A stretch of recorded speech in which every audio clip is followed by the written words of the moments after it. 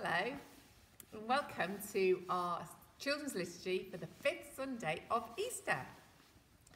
Boris and I are playing a game. I don't know if you've ever played it, where you fill a basket or a bag full of lots of objects, and then you put a blindfold on it and you have to guess what it is. So what's this, Boris? Oh, it's round and it's hard. That's right, it's a ball. Well done. Do you want another go? Go on then. What else have we got in here? There's lots of things. Oh, okay. How about this? This is not hard, is it? It's very soft and squidgy.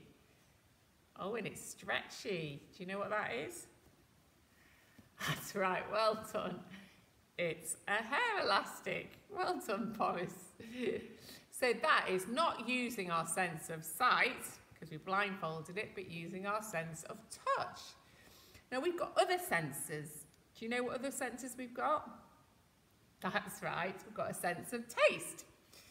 So, another game we like to play, isn't it, especially at family parties, is we like to mix all the crisps up, and then you have to guess what the flavour is. Do you want to do that? Oh no, you want me to have a game? Okay.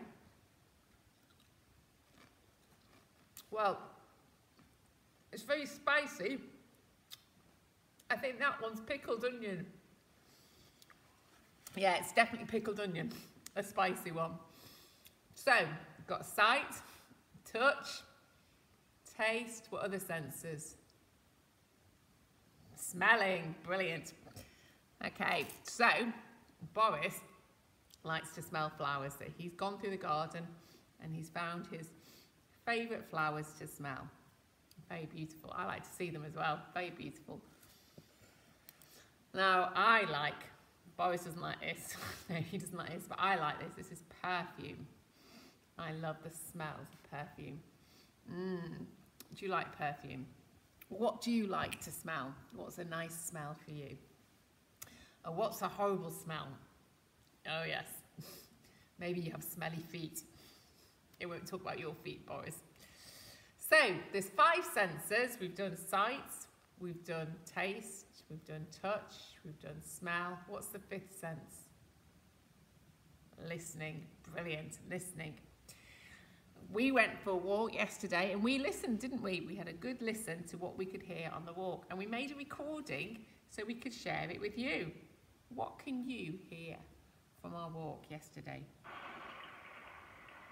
Do you know what that is? That was the stream. We found the stream, and it was with a little bit of a waterfall coming down, so that was the stream. And there was also, can you hear? Can you hear the birds? Yeah, there were lots of birds. It was in the wood, the stream was in the wood, there were lots of birds singing. And if you listen very carefully, you might hear the duck quack quack, because there was a duck near the stream, on the stream, quacking. So that's all the sounds that we heard on our walk yesterday. So maybe if you go for a walk, you might listen and see what you can hear. So those are 5 senses that help us discover this world, to learn about it, and help us to enjoy it as well.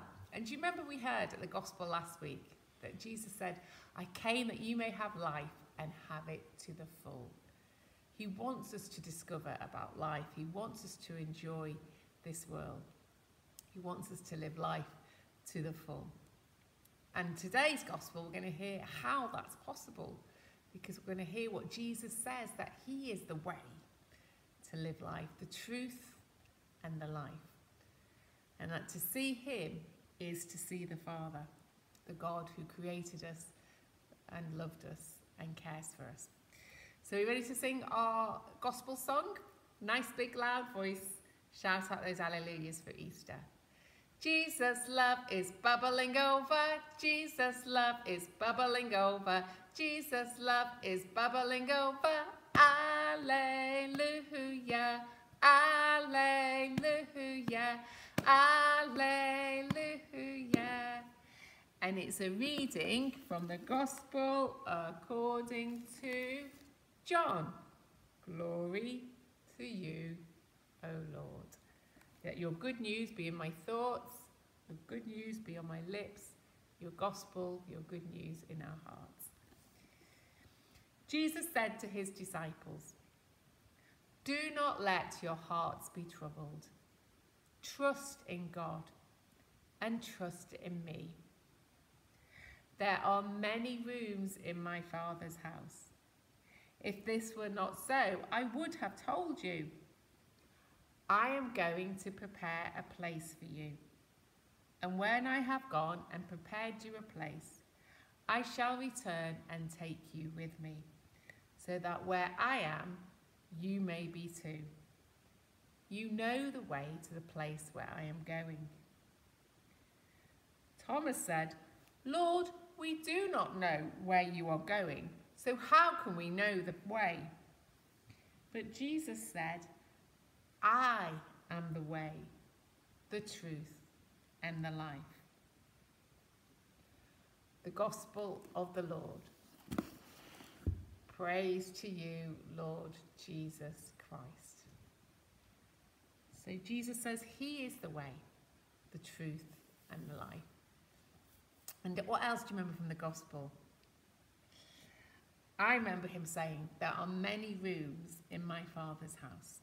And I think that's important for me to hear, so I don't compare myself to other people. Because some people might have better eyesight than I have, or better hearing, or people might be cleverer than I am. But we're all different. God's made us all different, all unique. There's many rooms. We're all part of God's family. There's a place in God's heart for each one of us. Many chambers in his heart, many rooms in his house. And we're not to compare ourselves to each other, but just to know that we are loved by God.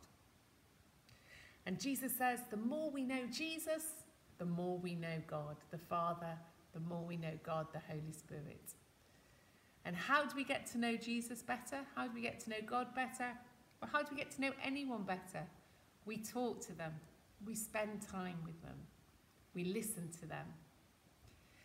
And so we've got this week for our prayer, because prayer is talking to God, it's talking to Jesus. So to help us pray this week, Boris and I have been making hands of praise that we raise up for God. So on each hand we put see, smell, touch, taste, listen, and we've thought of one thing we thank God for. So I thank God for the beautiful flowers to look at, but I also thank him for my perfume. I thank him for beautiful water to drink, and I thank him for the sound of laughter. We had a lot of fun together, and I thank him for, my mum's got this jumper that's really soft, so I thank him for that. And in the centre of my hand, I've put how I want to grow, how I want to get to know God better, and I want to be more faithful. So that's my hand of praise. And Boris, you going to show yours? Boris doesn't like drawing, so he's written. He doesn't like writing, so he's drawn pictures instead. And so he has done. He likes butterflies. We've seen some really beautiful butterflies this week. He likes. We heard a bird singing on a robin singing on a tree, so we thank God for that. He loves chocolate. Oh, he loves chocolate so much. And flowers. You know, he likes flowers.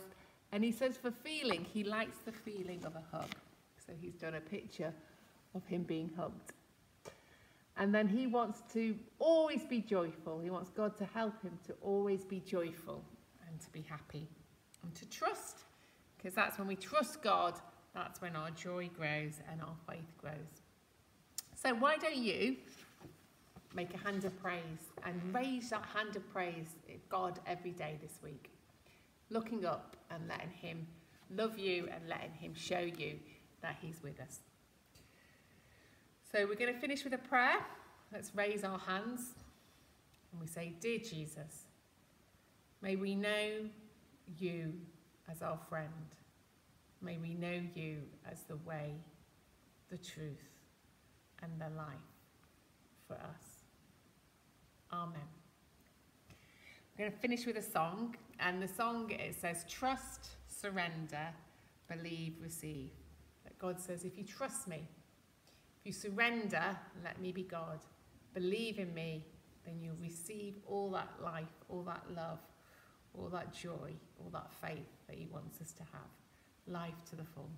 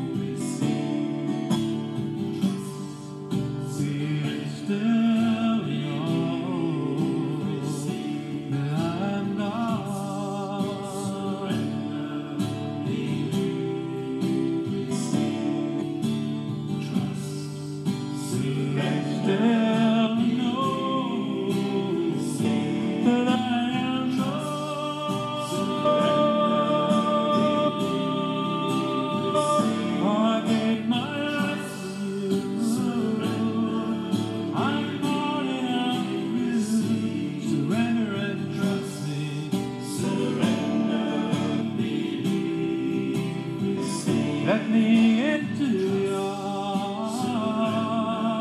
Oh, let me know you're mine. Surrender and trust me.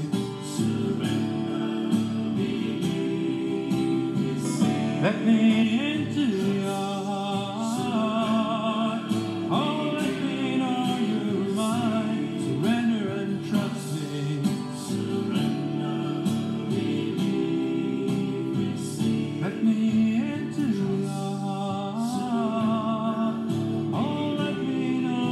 mine. Surrender and trust me. Surrender, believe, receive. Let me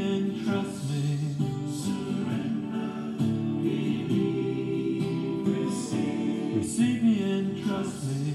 Surrender, believe, receive. I love you now, trust me. Surrender, believe, receive. I love you now, trust me. Surrender, believe, receive.